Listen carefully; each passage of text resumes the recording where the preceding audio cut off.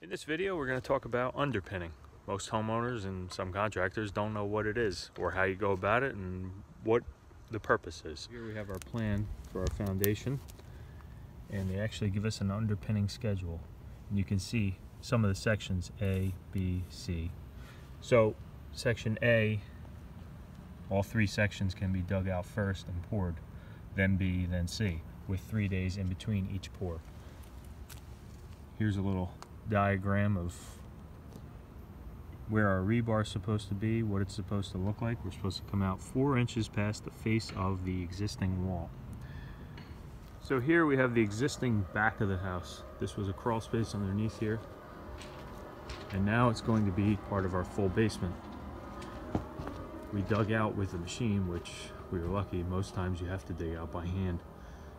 So you can see I marked each section. I used 1, 2, 3 so my guys could better understand it. So section 1, there's another 1, and this is the last 1. Then we have 2, and then we have 3. So you can see the old footing is about 5 feet above our new footing level, which is not good because that means we're undermining our footings. This footing is about 1 foot above our old footing in the basement.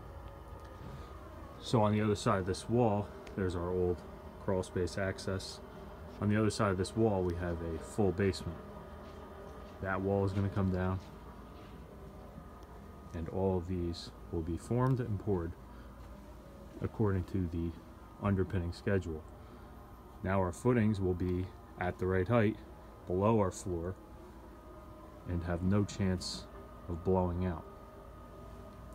Now this is important for a few reasons.